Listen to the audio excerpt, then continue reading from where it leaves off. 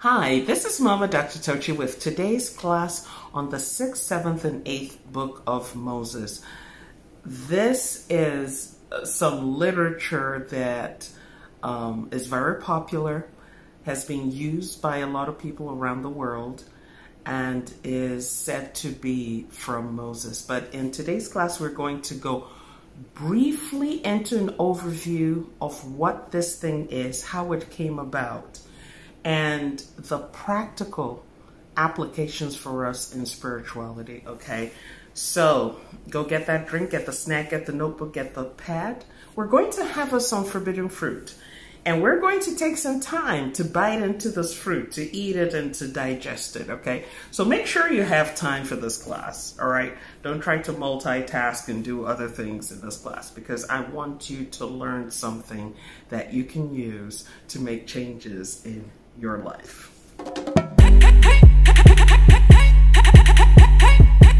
Thank you for coming back. A little bit of housekeeping as usual.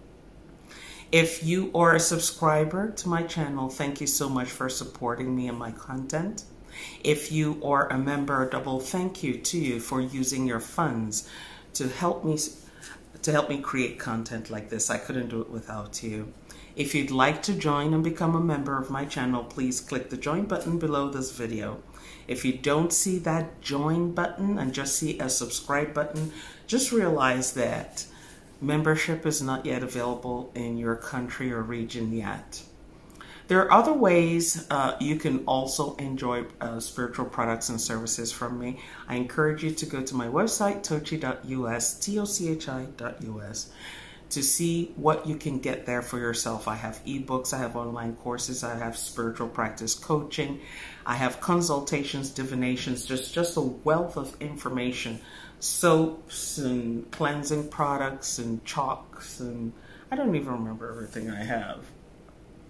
It's a lot on my website. If anybody's trying to reach out to you using my name or my image, claiming to be me, asking you to do business with them on WhatsApp or in Facebook, sending you text messages and things of that nature, sending you threats. I think the latest thing now is telling people that they have a curse on them, or there is some black magic or some of that nonsense. If anybody reaches out to you, threatening you or trying to scare you, telling you that there's some hex on you, that there's some curse on you, and that they're the only ones who could take it off of you, it is a scam. I repeat, it is a scam. Do not believe them. It doesn't matter what they say. It doesn't matter how often they say it. It's a scam. Scam, scam, scam. Do not fall for it. All right? True spiritual practitioners are too busy. They don't have time to be writing random people they don't know, with information. They don't have time. We don't have time. Imagine me going online and looking up people at random, people I don't know, to tell them that, hey, there's a curse on you. It's a scam, okay? Don't fall for it. So let's get into today's class. I have some notes here. I'm going to be referring to my notes occasionally. The 6th and 7th book of Moses, starting with that, has been known in some places as the Black Bible, okay? These writings, or this literature, the writings, they came out of Europe in the 1500s. In the 1800s, okay?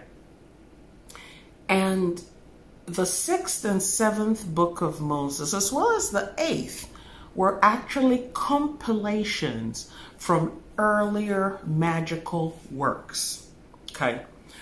Let me really condense this so that we can understand this and move on. People were doing magic in Europe despite Christianity. And even when Islam rose and came into Europe from the Middle East, people were still doing magic.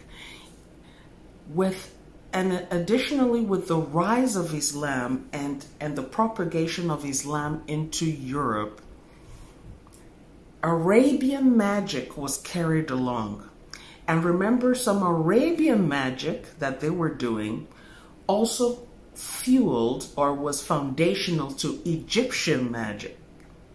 Or, sorry, was foundational to Greek magic. Now, bear with me, okay, because I'm trying to trace this here.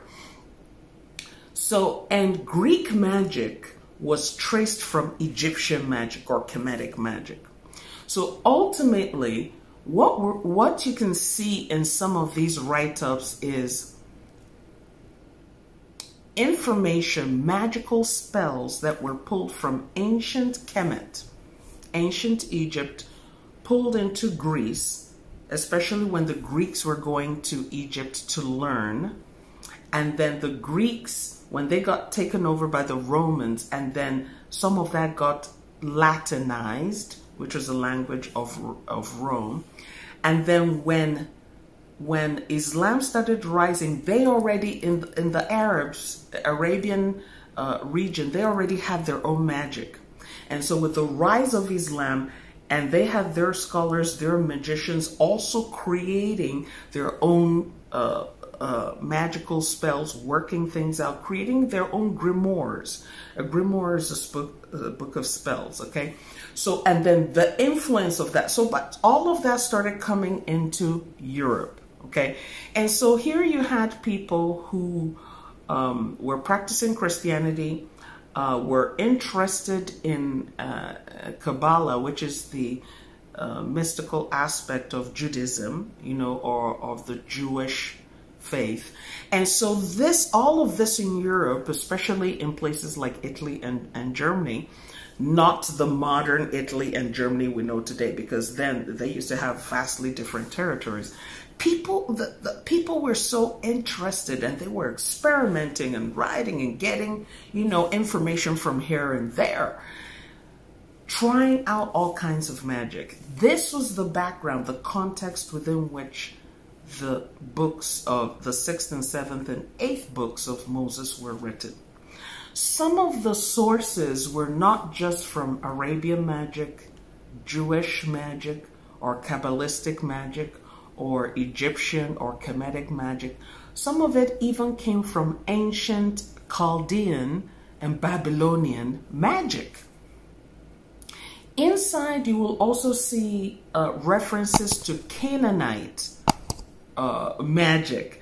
The Canaanites were the people that existed again in that Middle Eastern region before the rise of the Israelites. But here's the deal, okay? I know you can go on Google, you can go on YouTube, and you can saturate yourself with information about where the nitty-gritty, who wrote what, when, and how it was written and how it was put together. But this is what we need to know here. When people were putting together, the folks, the guys who were putting together the 6th and 7th books of Moses, or what they call the 6th, 7th books of Moses and the 8th books of Moses, remember that these people were still under the influence or living in regions controlled by the Catholic Church.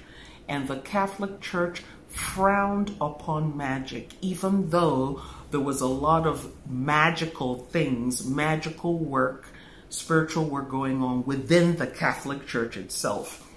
But you could not come out in those days and just openly say, I'm a magician, or I'm a sorcerer, or I'm a witch or a wizard. You could not. If you did, you could lose your life. There were inquisitions and so on and so forth, okay? People would attack you. Same thing that happens today with fundamentalist people. We see that even today. If you happen to be amongst fundamentalist people, I don't care what religion they are, whether they're Christians, Muslims, Jewish, Buddhists, you know, whatever, Hindus, okay? If you come out and say, you know, you believe in magic or you work spells and things like that, they can attack you and translate you to the next realm of existence, if you know what I mean, okay? So just as people today are concerned about the safety of their life due to spiritual freedom, it was more so back in the day. So in order to have these grimoires, these books of spells, to be able to freely share them work with them, discuss them. They had to call them holy books. And it was not uncommon during these days for so many of these grimoires to be published. I mean, of course, the 6th and 7th and 8th books of Moses are popular now, and we'll talk briefly about how they became so popular. But there were so many more in addition to the 6th, 7th, and 8th books of Moses. There were the keys of Solomon, and then later that, with the Golden Dawn, became the greater and lesser keys of Solomon. They were the angels of the Shemhamporash, you know, and then the demons of the Goetia. So, you know, and then the 72 angels. There were so much work done about 72 angels. And those 72 angels came about from the 72 names of gods. And then someone said, well, if you have 72 good angels, you have to have 72 demons and started doing the work. And that's how the demons of the Goetia came out. So I'm just using this as examples. There were hundreds, literally hundreds of these grimoires put out there. I mean, some I have here. There was even the Occultia Philosophia, okay, Sefer Raziel, Heptameron, Arbitel of Magic, Babylonian Talmud. I mean, there was just imagine yourself in this period of time. There's just this book coming out, well, they were called books, they were grimoires, you know, this one coming out and that one coming out. But in order to have them safely published, safely shared, even before mass printing, people used to write this out by hand. They had people who were literate who could write these out by hand. And so they would copy it. You know, and someone would get a copy and they will make a copy of a copy, and everything was handwritten. All the seals, everything was sketched, you know, by hand, everything done by hand. So this was the environment, the context within which a lot of these kind of literature were put out. And so we come to discover that books like the 6th, 7th, and 8th book of Moses are grimoires. They're a book of spells that people put together from their experimentation. And when you study, I mean, it is so easy today to get copies of the 6th and 7th book of Moses. I don't know so much about the 8th, but the 6th and 7th has become so common. There are PDF copies everywhere. I mean, you can get some for free. Back in my day when I was younger, I had a copy of the 6th and 7th. I want to say I was 14 when I got my copy, and that was a long time ago, okay? That was a very, very long time ago. And it used to be considered precious. Oh, you know, you have this 6th and 7th. It is so precious. It's great for magical working. Now the book has become common, and the seals that are in there and from other books like the Keys of Solomon have been used and are still being used extensively in African American folk magic, even in American hoodoo magic, very common in the Caribbean magic. It used to be big in West Africa, especially Anglophone West Africa. And by Anglophone West Africa, I mean English-speaking West Africa, Nigeria, Ghana, parts of Cameroon, Sierra Leone, Liberia.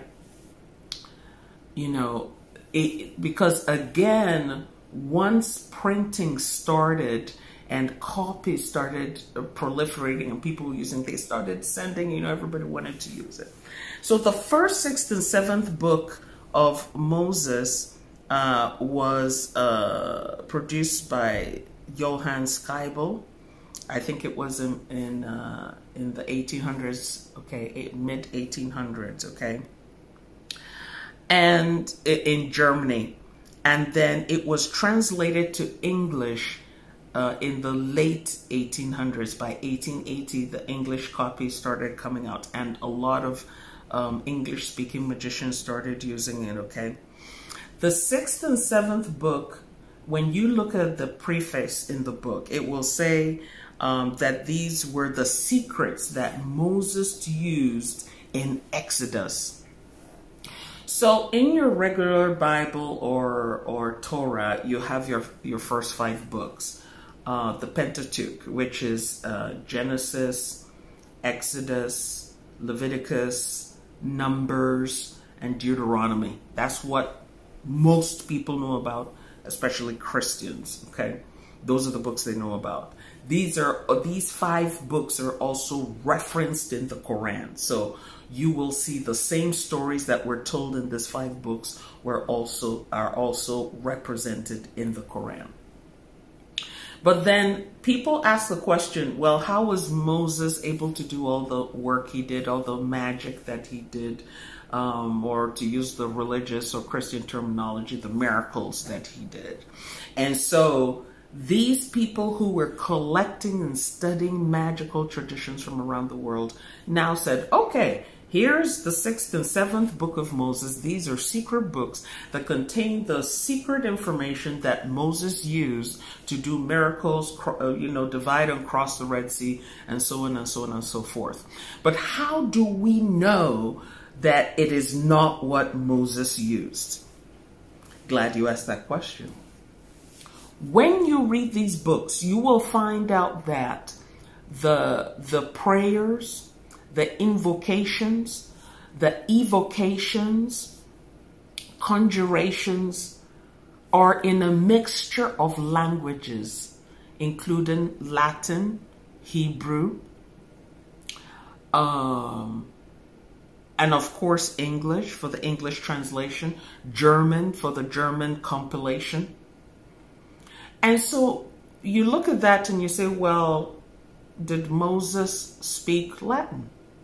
Okay, because even when you look at the German version, there's Latin in it, and Hebrew in it.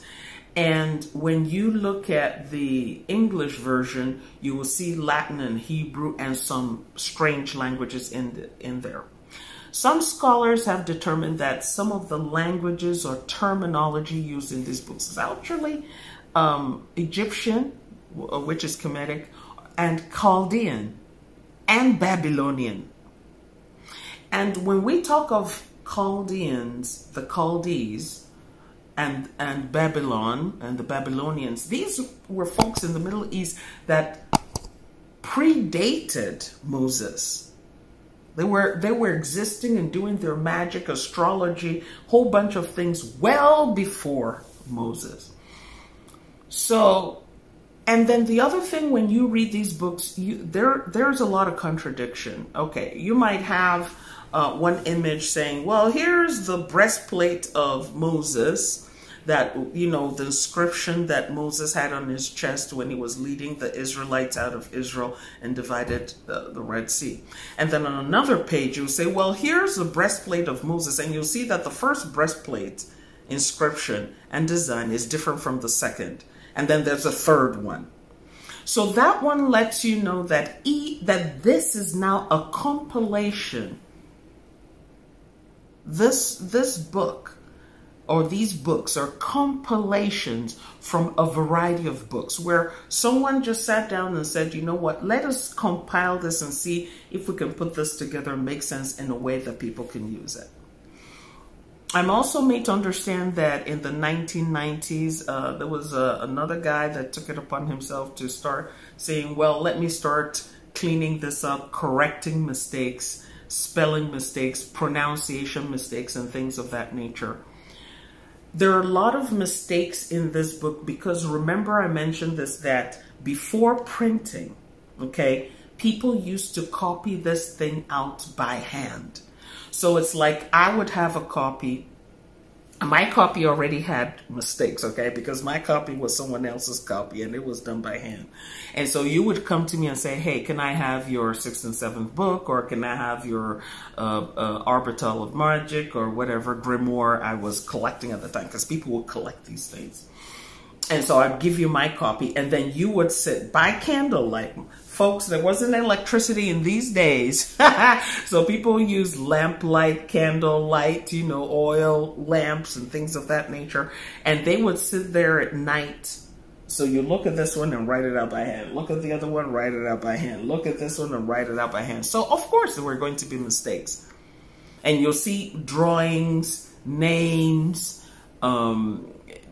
something might look to you like it's this, but it's actually something else. And so that's why when you take your time to go through the 6th, 7th books of Moses and even the 8th book of Moses, you will find a lot of errors, okay?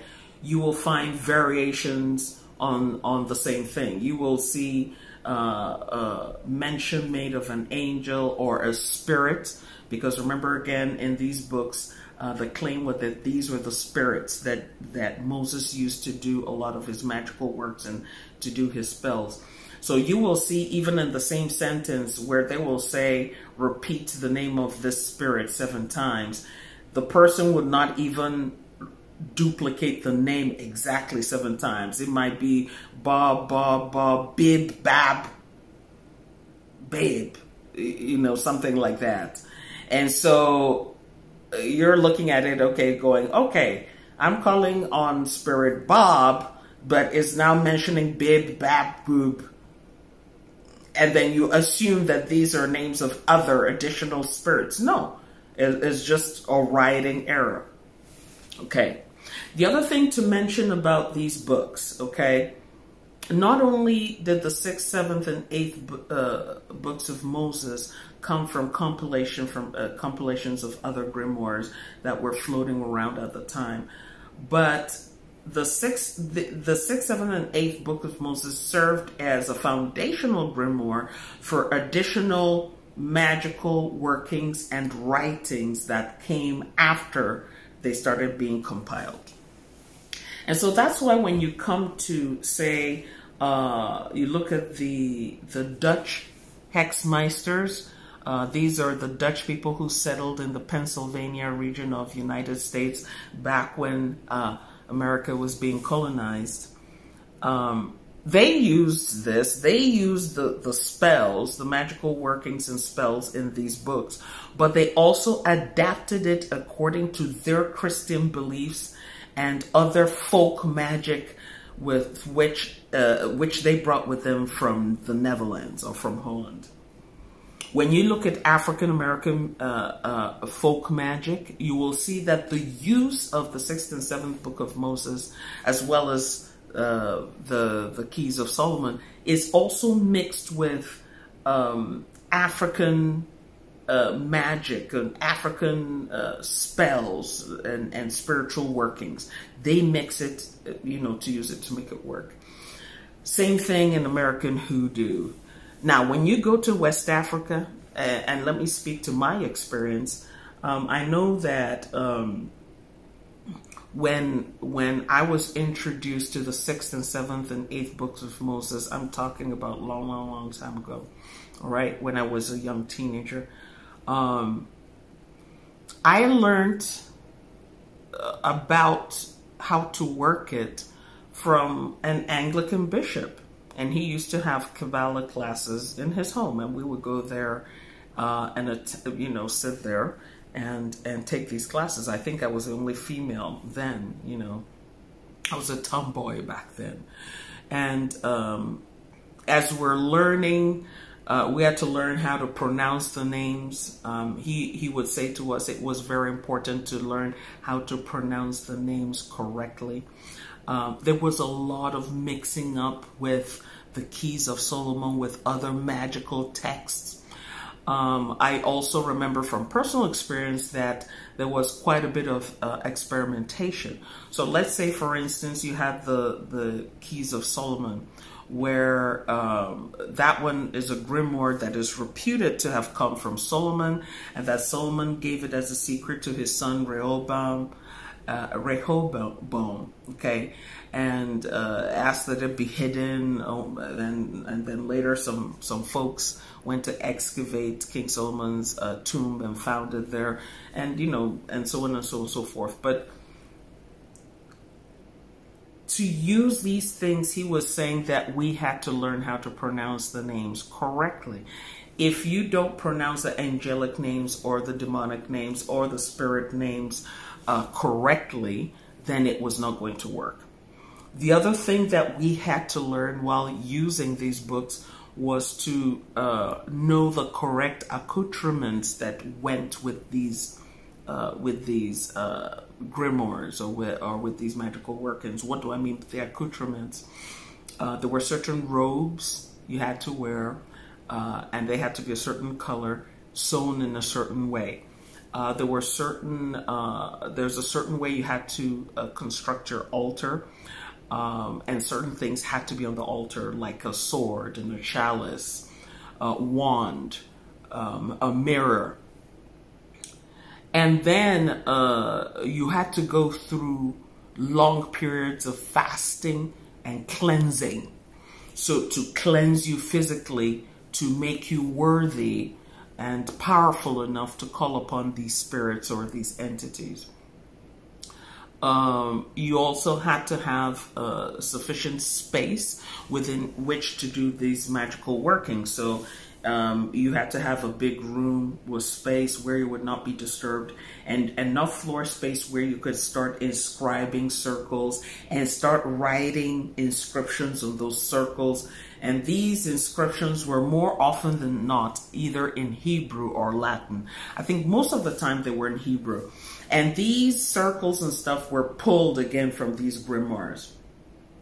These circles you had to draw on the ground, around yourself, around your altar and stuff, was meant to protect you from the spirits that you were evoking. The target of using these books was actually to call these spirits or to evoke them into physical appearance. So not just, the way you would pray in church today or the way you pray in your altar and you would just pray, close your eyes and say what you need to say and go about your business. No. When you were working this magic, the idea was that you had to, or you were supposed to evoke these spirits into physical manifestation. They'll be standing in front of you in all their horrific glory, whether they had 10 horns and 15 eyes, or, or they were hairy or slimy or looked like something like aliens, whatever the case may be, which we were told they looked like that.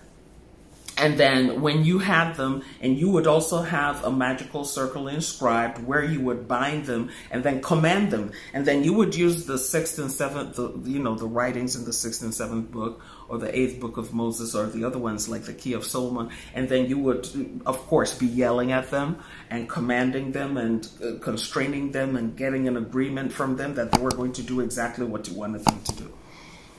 So you come to understand that the actual working, if we were to look at the actual working of the 6th and 7th book of Moses, the 8th book of Moses, the Keys of Solomon, and books like that, that it was actually very tedious. It's not as sexy as is being put today. Oh, just rub one or two things and just say a prayer and go about your business. No, there was a lot of work to it.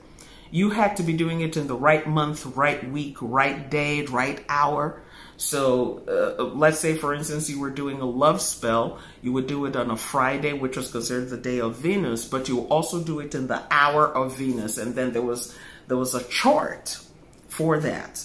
And that chart exists still today. You can go online and find that. That will tell you for each hour of the day which astrological sign is dominant. So you would want to do, for instance, a love working on the Venus day and the Venus hour, okay? And then if you really wanted to be really ensure that what you're doing is going to work well, not only do you have to do it on a Venus day, on a Venus hour, but you would also have to pay attention to which planets are in conjunction to each other, which ones were trying to each other, which is favorable, which ones are sextile to each other, which are favorable, and which one were antagonistic to each other. Okay, so it can get very complicated very quickly. I also remember, and I think that procession still exists, you know, within the West African Anglophone community, or even African community, let me just say generally, the African Anglophone community that use these kind of books, that these books are dangerous.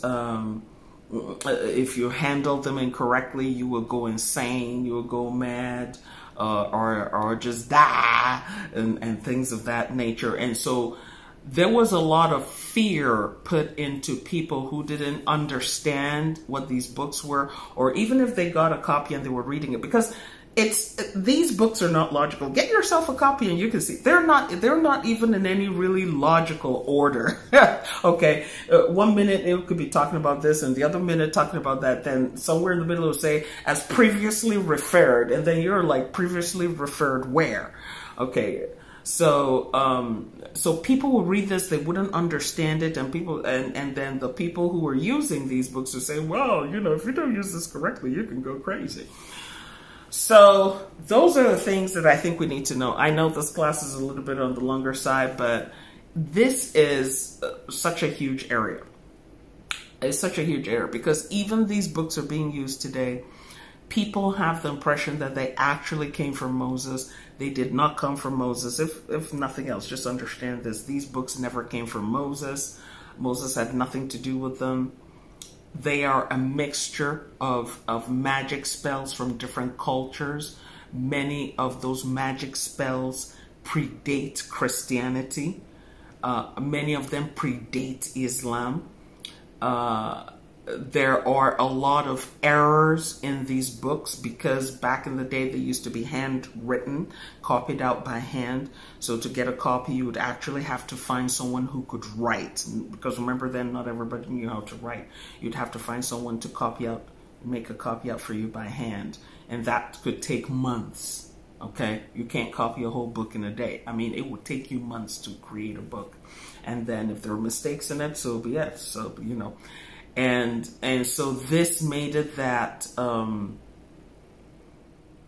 people today who are creating books based on these ancient grimoires, like there's, I'm sure some of you must have heard of the Gallery of Magic, and they have a whole, I mean, library of books and different kinds of magical spells and seals, sigils of angels and demons and conjurations. Again, the people who put out those books in the gallery of magic, okay, they went through the trouble of hunting down the original grimoires. So looking at grimoires that were even older than the 6th and 7th book of Moses, and they went looking for these grimoires, and they're like, we're going to go around the world and go to libraries, ancient libraries in Europe, and we want to see the original for ourselves and collect the information, refine it, clear it, clarify it, and understand it,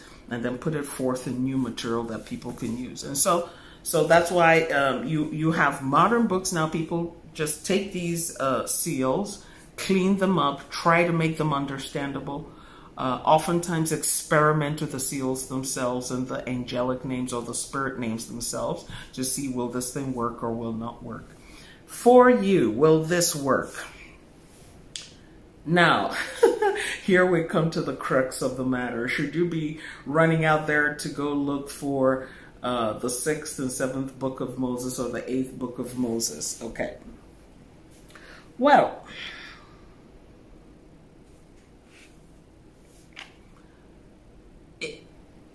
if you're comfortable with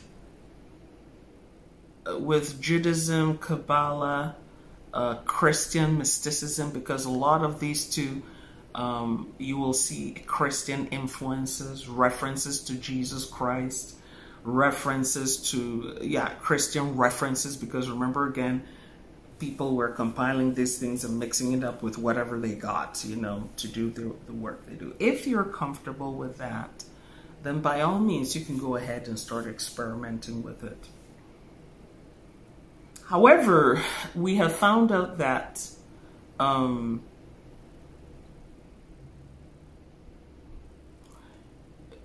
if you do your due diligence, if you understand the fundamentals of magic and spells, you can devise your own shortcuts for using literature such as the 6th, 7th, and 8th book of Moses, okay? But you have to have a good foundation in Kabbalah and magic to look at it and say, okay, here, this part is useful and that part is not useful, and I'm just going to do this. The other thing also to note is that when you're using these books to make your own seals, you're using the seals, the sigils that were purportedly obtained from these spirits or angels or demons. You have to be in a spiritually protective and spiritually strong state. You can't just be running up in there and be calling on spiritual entities that you do not know. Because some of these entities are not Jewish, they're not Christian. They have been Christianized or made into Jewish entities by adding EL to the end of their names, okay? So you'll have a Raphael, Michael, and things of that nature, Gabriel. But some of these entities being called upon and invoked actually predate Christianity. And it's important that you know what you are working with. Don't make any assumptions that, oh, well, it's in this 6th and 7th book. I'm seeing the name of Jesus written here, the name of Moses, or the name of Solomon, or whomever, Jehovah's written here, and all these holy names of God are written here, so it's okay, fine. No, you could be invoking ancient spirits, ancient spirit guides, ancient spiritual entities that actually have certain protocols, terms and conditions for calling on them, okay? For most people, when they use, whether they're reading it aloud or they go through creating a special temple or altar to start using 6th and 7th book of Moses or the 8th book of Moses, for most people it will not work. Let me just be plain. For most people it will not work. Why? Because they are not pronouncing the names correctly. They don't have the spiritual authority to call these entities or these spiritual entities. They're even using wrong scripts. Okay, the method of calling upon these spirits and asking them to, even the seals that you might be copying from these books might be wrong. It might be incorrect. It might be incomplete or have errors in it. So if that's the case, nothing is going to happen. So for most people, these books are safe. You can read them, do what you want to do with them, just, understand how people used to work magic back in the day. But if you are a spiritually active person and you're doing a lot of spiritual work, you need to pay attention if you decide you're going to work with these books, and make sure that you are using authentic rituals to call upon these spiritual entities, and that you are not calling upon them for frivolity. Go and get me a burger. My ex took away my dog. Go and get my dog back, or go poke out my ex's eye, or some silly thing like that, okay? Some of these entities are so ancient, they used to control regions, not just take care of people, certain people, but some of them are so ancient, they took care of regions and areas, and they have no business with you. You can call them from now to tomorrow. They're not going to respond to you because their area of functioning is in regions, huge regions and huge areas, okay? Their job is not to help individuals. So if you call on them, they're not even going to pay attention to you. They'll just ignore you, okay? They'll be like, whatever, all right? I do encourage people to get these books, sort of books, and read them, even if it's just for academic curiosity, to see how people used to think back in the day, and how challenging doing magical work and spell work used to be compared to how it is now. And also to use it to understand how magic and spell work and spirituality evolves, you know, and how people can take languages, different languages and words from different languages and put them together and create rituals or spells to help them achieve their objectives. Okay, so I think I covered the major points I wanted to mention. I'm just looking at my notes here really quickly. Yeah, these are the major points I wanted to cover, because this is a huge area. It's not something that can be covered in you know, 1 hour. I mean, but I'm just trying to give an overview and enough information for you to make a decision. Is this something that you want to get involved with and to start working with? Okay, if you are averse to Christianity, Judaism, and Islam, religion like that, you can leave it alone. But they're working or not working really doesn't depend upon your belief. Let's put it this way. If you have everything right, if you have all your ducks lined up in a row, it should work for you, regardless of what your beliefs are. But some of these grimoires will tell you there, even in the 6th and 7th book of Moses, if you don't believe, it's not going to work. If you're not a believer, some of them even come out and say, if you don't confess Jesus Christ as your Lord and Savior and, you know, ask for the blood and the Holy Spirit, because you'll see them in these grimoires. Some of them will say, oh, you know, I call upon Jesus to do this and God to do this and the Holy Spirit to do this. I call upon this angel and this saint and whatnot. Understand that this is the flavoring given to these scripts by the people of that time, because they were Christians, you know, they were Christians.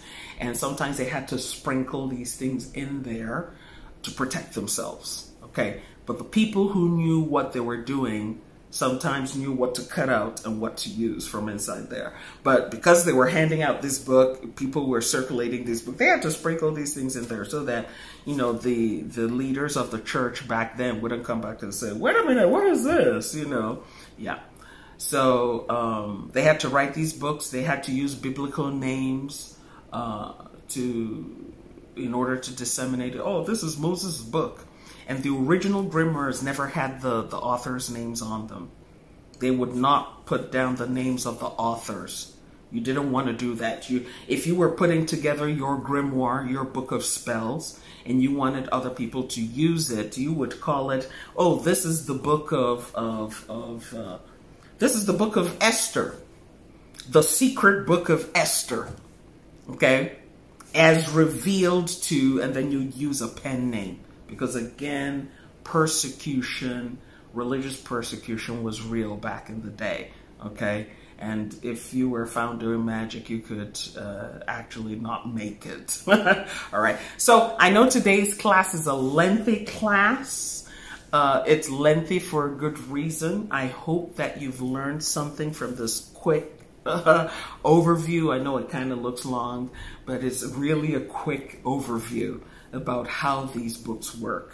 All right, so let me know in the comment sections what you think about the 6th, 7th, and 8th book of Moses. Okay, have you used them? Have you heard about them? Would you be interested in checking them out and seeing what you can do with them? As for me, nowadays in the 21st century, I like to keep things simple. I just go straight to my spiritual crew, tell them what I want and tell them what I need, and have them give me guidance and direction straight, without having to be wearing no robes and hats and carrying a sword. Where's my sword? I thought I had a sword here I was going to use for today's class. But anyway, carrying a sword and a wand and trying to read some script that I'm not even sure that I'm pronouncing correctly. It's a lot easier for me to go directly to my spiritual crew and ask for what I want. All right, we're thankful to our Creator, our guardian spirits, our ancestors, spirit guides, and all those in the unseen realms who teach us what we need to know so that we can have fun while we are on this side. Ashe.